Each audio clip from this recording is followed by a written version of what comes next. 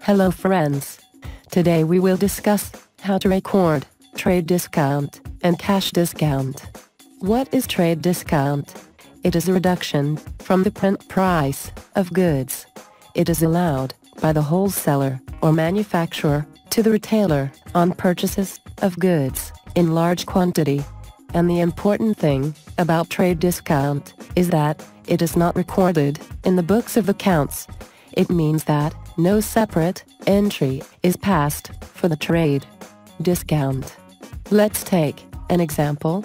Suppose a trader sells goods of the print price of $20,000 at 10% trade discount.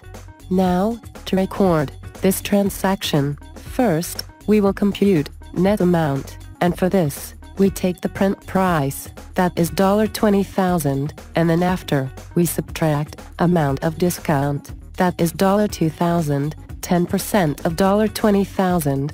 After subtraction, we will get net amount, $18,000, and with this net amount, we will record this transaction in the books of accounts.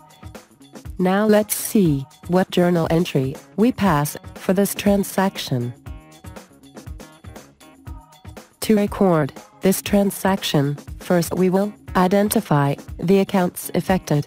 Due to this transaction, the accounts affected are goods and cash account, and we know that goods and cash both belongs to the real category, and the rule to record real account is debit what comes in, credit what goes out. As due to this transaction, goods move out from the business, so goods account will be credited, and as cash comes in the business, so cash account will be debited.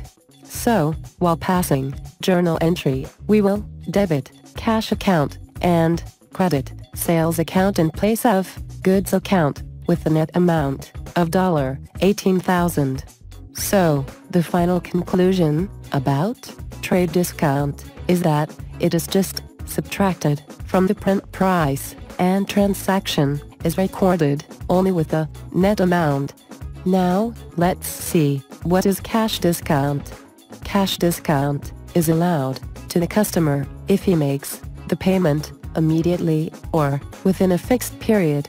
Cash discount encourage the customer to make quick payment, and we record cash discount separately in the books of accounts. Let's take an example for a better understanding of cash discount.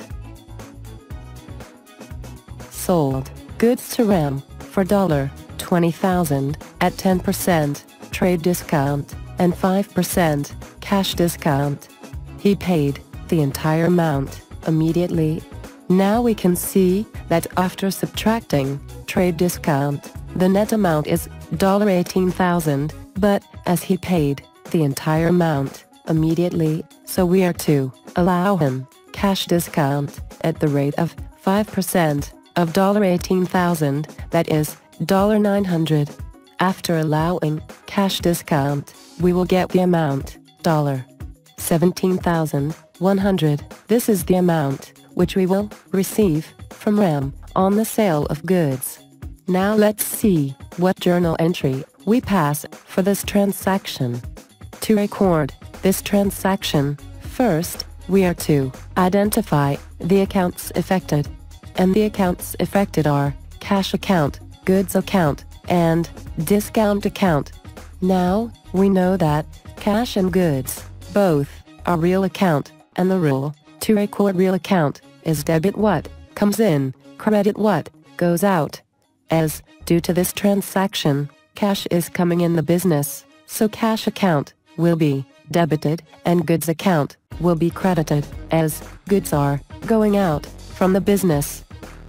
Now we know that discount is a nominal account, and the rule to record nominal account is debit all expenses and losses, credit all incomes and gains.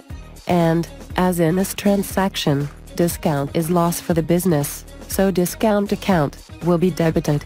So, the final conclusion is that cash and discount, both accounts, will be debited, and goods account will be credited. So, in the journal, first, we will debit cash account with $17,100. Then, we will debit discount account with $900. And, at last, we will credit sales account in the place of goods account with $18,000. So, this is the journal entry for this transaction, and we have seen that only cash discount is recorded, not the trade discount. In this video, only this much. I hope you have understood the difference between trade discount and cash discount. Thanks for watching the video. I'll look forward to see you in our next video. Wish you all the best.